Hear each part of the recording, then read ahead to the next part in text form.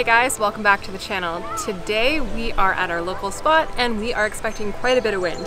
We do have a squall on the forecast coming, so we are going to be keeping an eye on that. So right now the wind isn't crazy strong. It's about 14 to 16 knots, so I'm going to take this opportunity to practice some tricks before everyone else shows up and before the wind really picks up.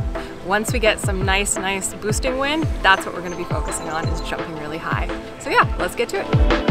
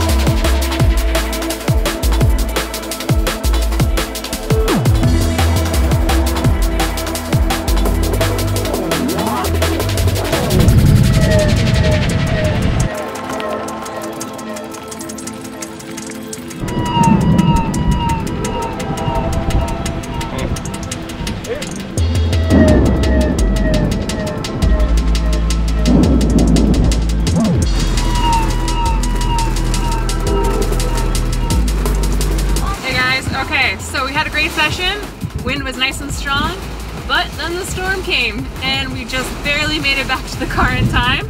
Some guys aren't even in their cars. They're enjoying the rain from the comfort of outside, but I prefer to be inside when there's that much lightning.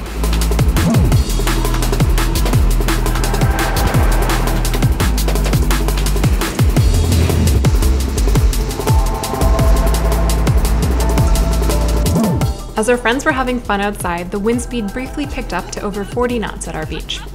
Luckily, by that point, everyone was off the water due to an emergency alert sent to our cell phones warning us of tornadoes. This was the first time ever that we received this type of an alert, and it worked, as kiters on the beach waved everyone in. Unfortunately, one of our friends riding at a different beach upwind of us got stuck in a squall, but he managed to pull the safety in time and self-rescue to shore. As we later learned, there were 6 confirmed tornadoes and 1 waterspout associated with that storm. We waited at the storm and now the wind has picked back up. It looks like it's 8-meter weather, so we're gonna go kite.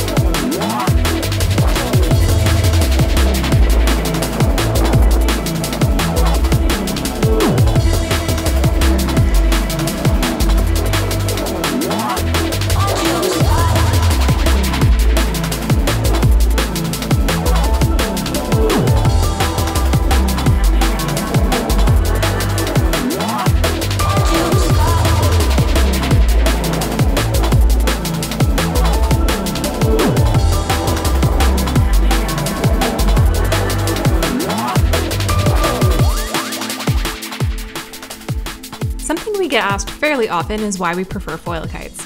One reason is that they seem to handle lulls better in our opinion.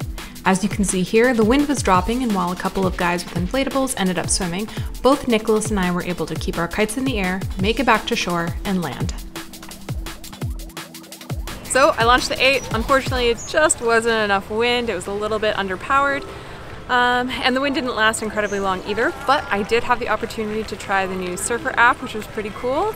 Pretty nice to see your jump height right on your board immediately after. So I will definitely be using that again in the future. But yeah, wind died now, so we're gonna pack up, call it a day, and thank you so much for watching. We'll see you in the next one. Bye.